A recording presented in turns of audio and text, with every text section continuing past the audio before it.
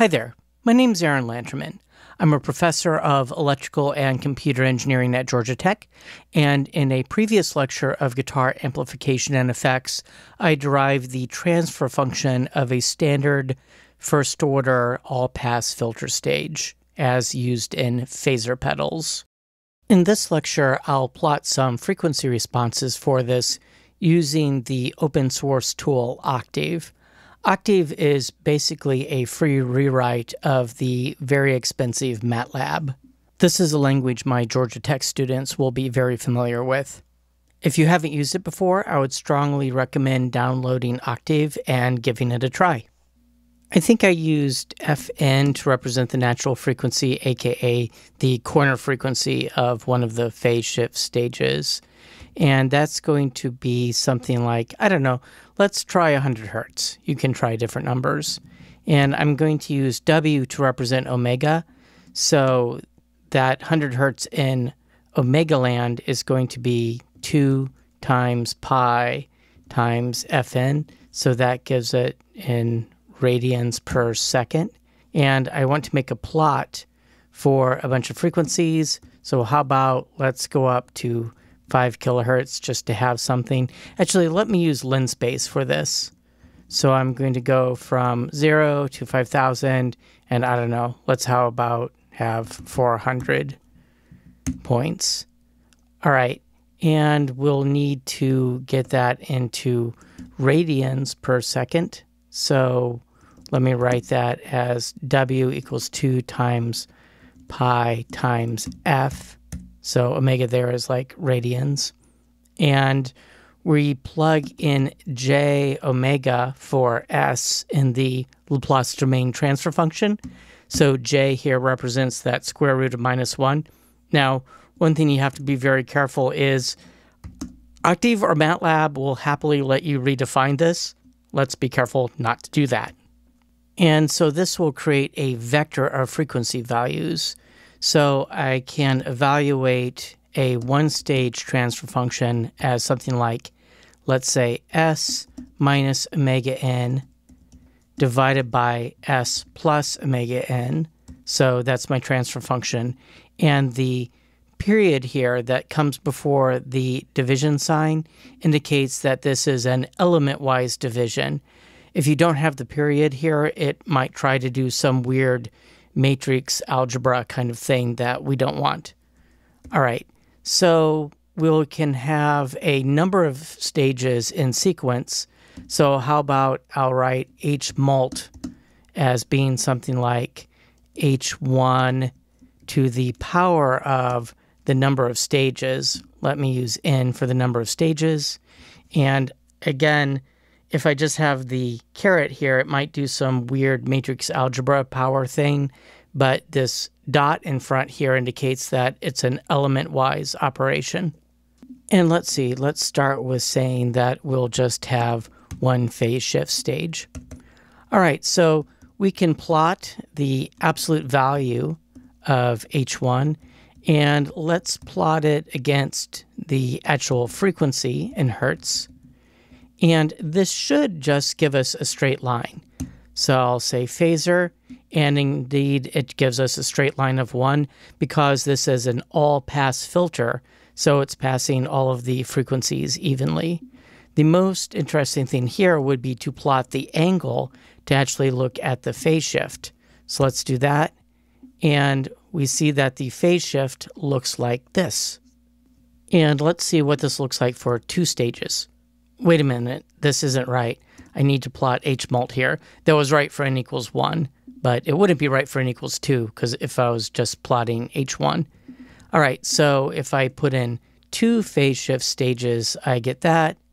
And let's see if I put in 3 phase shift stages, I wind up with this.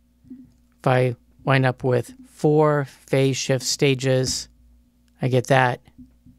Let's see, actually, let me move it over here so it's easier to kind of change things around here. Actually, this is kind of a terrible setup. Why don't I put it here? All right, there we go. All right, so here's 5. Right, how about 100? Okay, that's getting kind of crazy.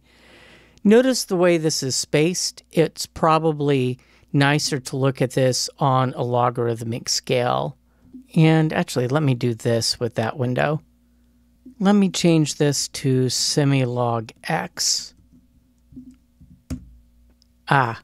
First of all, let me put this on something that's not completely ridiculous. So we'll let n equal 12. I think the Mogurfoger can do that. All right, and let me change this from 0 to 1 so we don't have anything weird about taking log of 0. And instead of figuring out the log space command, how about let's start at 10 hertz and jack up the number of points to get a better looking plot. All right, something like that.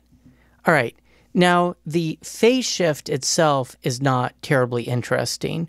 What we're really interested in is what we get when we take the original signal. So I'm going to call this hsum, and I'll represent the original signal as having a transfer function of 1 plus this phase shifted signal.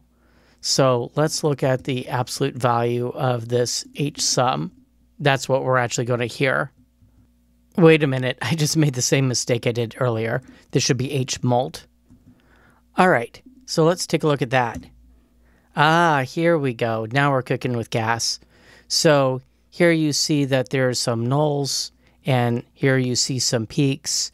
And if we change the frequency, you'll see the frequencies of the nulls and the peak shifting around. Let's put that down at 50. There we go, something like that. That's kind of fun. Let's put this back.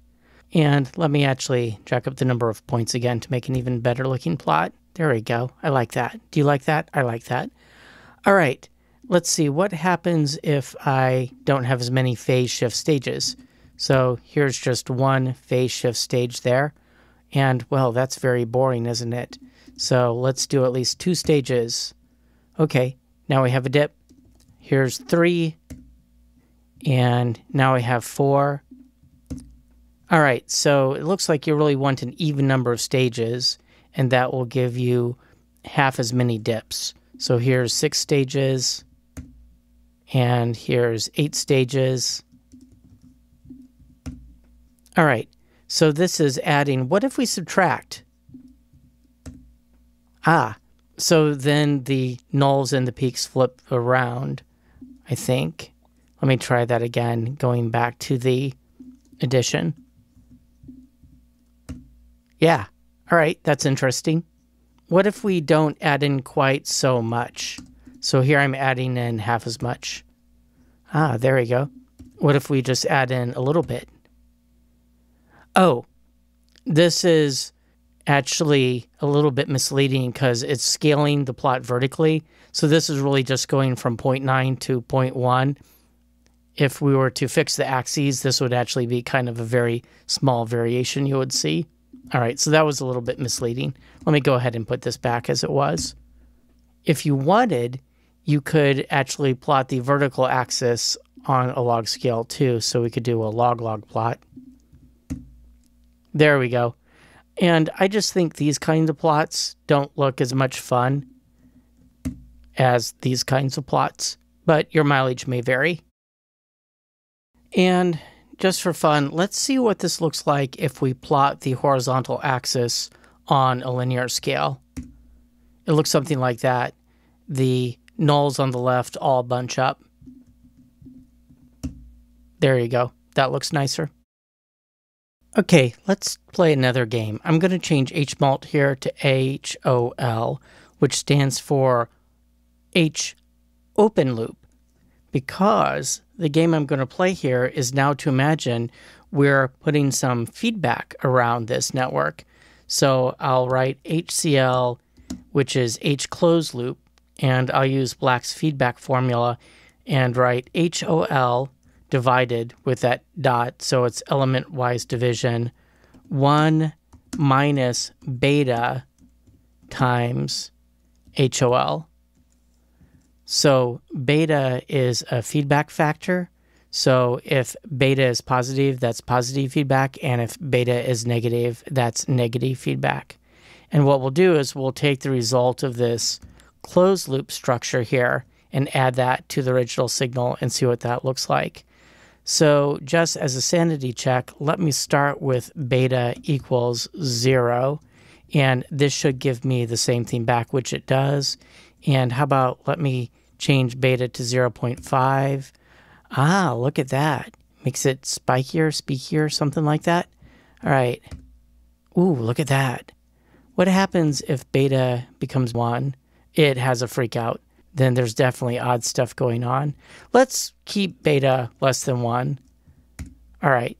So what about beta negative?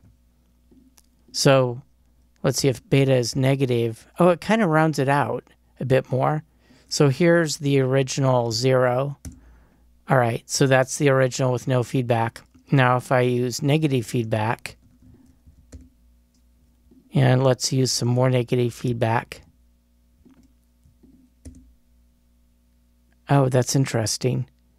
That's really interesting. Let's see what happens if you put in -1. Oh, it does not like that. What if I put in -2? Okay, I'm going to imagine that something is probably weird going on there. So let's go back to restricting that to that range in here. And there we go. Let's try a little bit.